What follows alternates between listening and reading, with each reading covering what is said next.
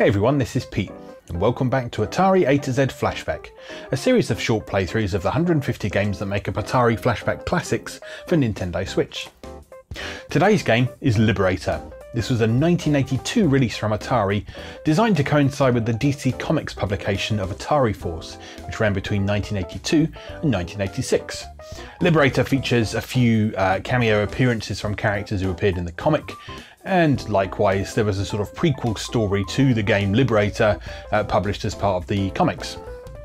So supposedly this game had a pretty limited run in arcades back in its original time period, but it's become a bit more well known more recently thanks to various compilations and re-releases and such like, as well as the efforts of the video game archiving community, of course. Internally, the system used very similar hardware to the Atari 8-bit and Atari 5200 consoles.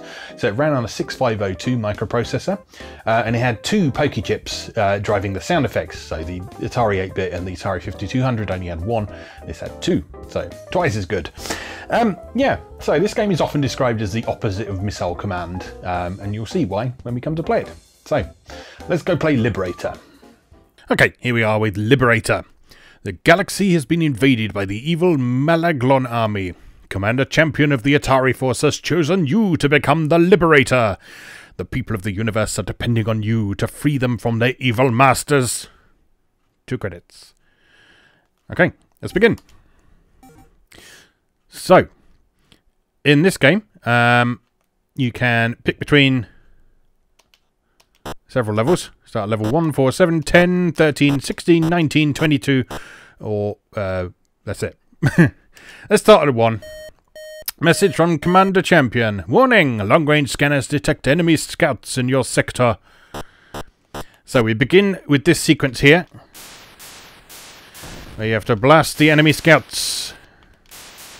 This is mostly about scoring points rather than survival. I don't think you can die in this sequence. And then you reach the planets. And your aim in this bit is to blow up the missile bases. And you achieve that through the use of the 4 ships in the corner of the screen. Now, unlike a conventional shoot 'em up, you don't aim directly. Oh no! Oh, that was terrible. Trying to explain things, and that just doesn't work, does it? Next bonus ship at 20,000 points. That's not going to happen, is it? Anyway, as I was saying, unlike a conventional shoot 'em up, you're not just blasting straight at the enemy ships. Like in Missile Command, you have to kind of lead your shot somewhat, because the thing that actually destroys them is the explosion rather than the shot itself.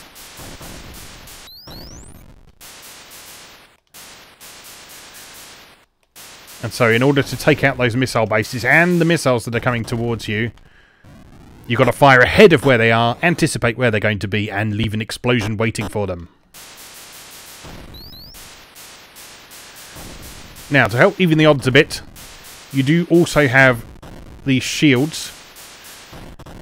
So each ship has several shields, but they will eventually run out. They're not an infinite resource, so... Uh-oh.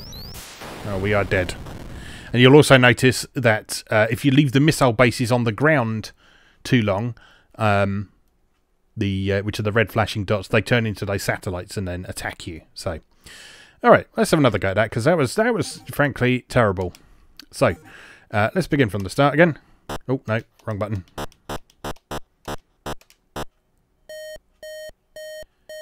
I know I can do better than this. I do really like this game, actually. I know Missile Command is a more well-established classic, but I actually think I like this a bit more than Missile Command. It's just a little bit more varied and interesting to me. It is pretty damn challenging, though, as you can probably see.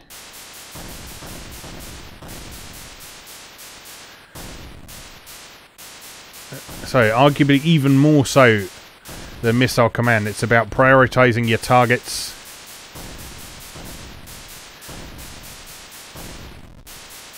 And making sure you do your best not to get hit where it hurts. Well, that's better, isn't it? I'll lose 2 of my lives on the first level.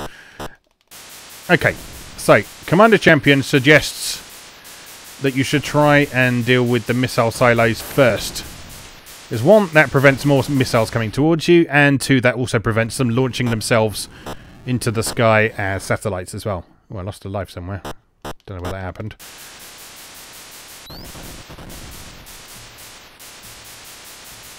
That sort of peep noise you hear is the sound you get, a bit like in Missile Command, where you're trying to fire from something that isn't able to fire.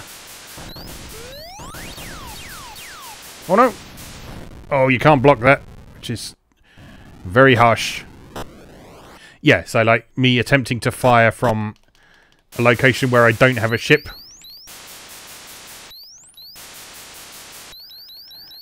Sets off that noise there. I think it's also to do with the number of shots you have on screen at once as well. As you'll notice... Oh, these are nasty because they're sort of fragmentation bombs that will split into bits like that. So you need to try and destroy those before they split open.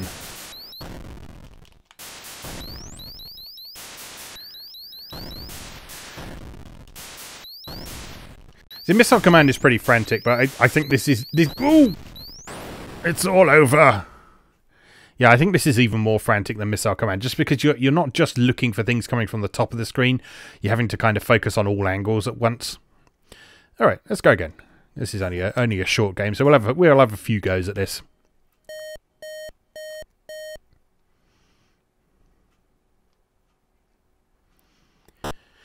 And the nice thing, if Missile Command kind of frustrated you a bit, is you can get away with rapid firing in this, because you're not limited on how much ammunition you've got.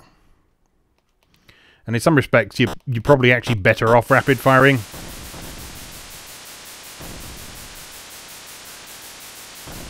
Because it makes you more able to cover a wide area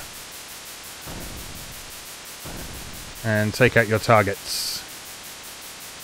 Although I'm doing pretty poorly with that so far.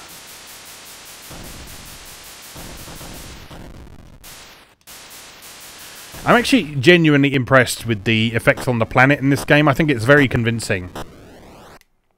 And as I said in the intro, considering that this is effectively running on a slightly souped up Atari 8-bit computer or Atari 5200 console, entirely plausible that that effect could have been created on home hardware of the time as well. And in fact, I'm pretty sure I've seen some demo scene releases that have made use of an effect like this. If you've watched my Atari A to Z series that focuses on Atari 8-bit games, then you may well have seen the video on the game Yoop, for example, which makes use of a very convincing 3D effect. In that case on a tunnel rather than a rotating sphere like this, but it's a similar kind of principle. So providing a sort of... Oh dear! Providing a sort of smooth scrolling effect and the illusion of 3 dimensions. No, don't kill me! Oh, it's all gone wrong! Rubbish. Absolute rubbish. Right, one more go. Let's start from the beginning again, because I'm just going to embarrass myself if I go any higher than what we're starting with here. So yeah, this is obviously a pretty challenging game. Or I'm just rubbish, or a bit of both. Probably both. But that gives it plenty of longevity. So it catered to those people who would go to the arcades and want to show off their skills and attain high scores and that sort of thing. But it also makes it work really well as a home game as well. I mean, it gives you lots of opportunity to improve your skills and progress.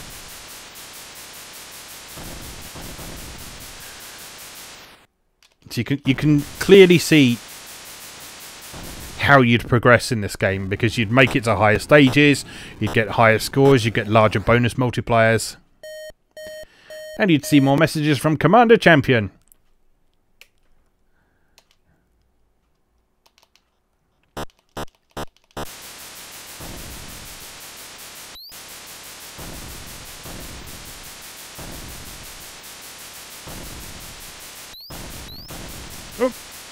Up. That was a quick wave. Yeah, if you can take out the missile bases pretty quickly, then you can actually finish a level surprisingly speedily. So as long as you just pay careful attention to where the enemies are and make sure you destroy the really dangerous things, like the saucers and the bases that have launched. Yeah, you can make good progress. And although my efforts here might have made it look like it's quite difficult to attain a high score, you'll notice that the score multiplier is going up by 1 with every level. So the longer you survive in the game, the further you get, the higher the score you're going to get, and the speed at which you acquire score will increase as you progress through the game. So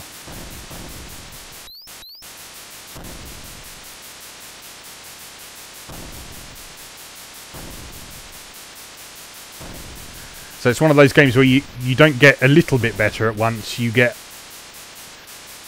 make progress and you get a lot better all of a sudden. What else is there? Is there something else? There's another missile base. Oh, I see. So if you destroy those from the front, then it takes out the fragments of shrapnel that they throw at you. Whereas if you take them out from the back, it will fire those out towards you. See, we're on to level 5 now, and we've got a 5-time... Whoops! A 5-time score multiplier, which is making it much easier to rack up those points. Of course, you still have to survive to actually get those points in the first place.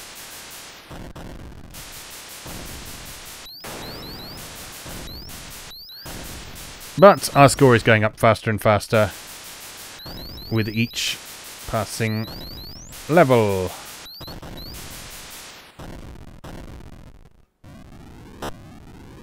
We get another bonus ship at 20,000 points, which we should be able to get relatively easily.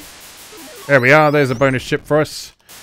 But it looks like we don't actually get to acquire that until the following level, I guess. No. None of that.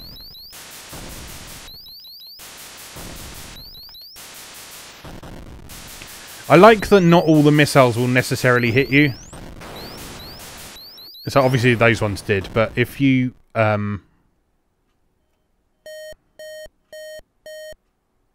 Next planet launches deadly fireballs. Hit 4 times to destroy. Yes, so some of the missiles will fly at you and they will just sail straight past you. And so that's part of the target prioritization you need to pay attention to. You need to decide if an incoming missile is actually a threat or not, and act accordingly.